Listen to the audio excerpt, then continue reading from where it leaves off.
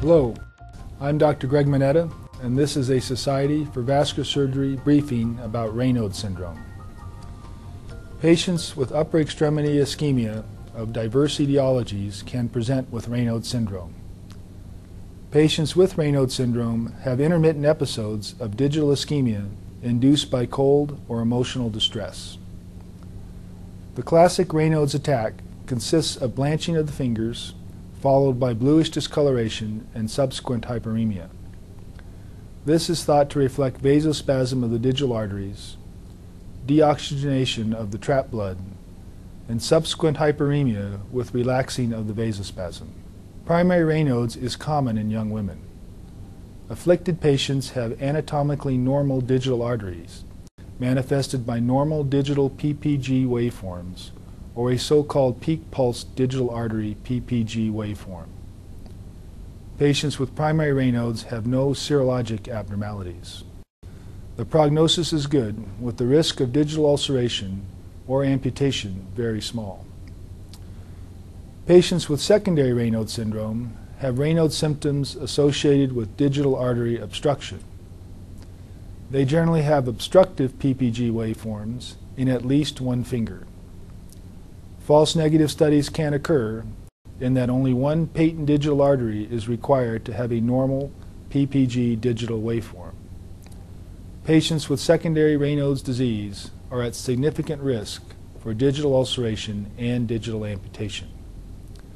The risk is associated primarily with the extent of digital artery obstruction and not serologic abnormalities. The vascular surgeon is most often asked to evaluate Raynauds syndrome in the context of finger gangrene. Finger gangrene is not caused by Raynauds. Raynauds is a symptom, not a diagnosis. Finger gangrene is caused by arterial obstruction. When faced with a patient with finger gangrene, the cause of the digital artery obstruction must be determined. The vascular laboratory, serologic testing, and angiography all have appropriate roles in determining the underlying etiology. The etiology of digital artery obstruction generally falls into one of two categories.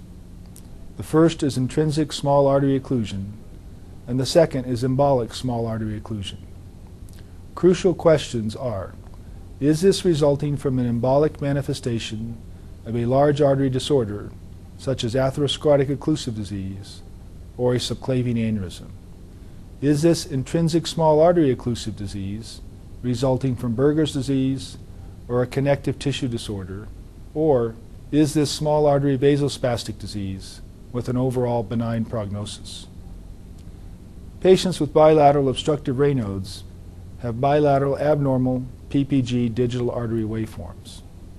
These patients have a systemic disorder, most likely a connective tissue disease. Patients with vasospastic Raynauds will have normal or peak pulses on their digital PPG studies and normal digital pressures. They will likely have a positive response to provocative cold challenge testing. Biofeedback is minimally effective. Direct vasodilators or calcium channel blockers, while occasionally effective, often have poorly tolerated side effects. The patient with primary Raynauds in most cases is best treated by avoidance of the conditions that provoke the Raynauds attack. Embolism from a surgically correctable source should always be suspected when a patient presents with Raynauds syndrome involving a single upper extremity with vascular laboratory testing suggesting unilateral digital artery obstruction.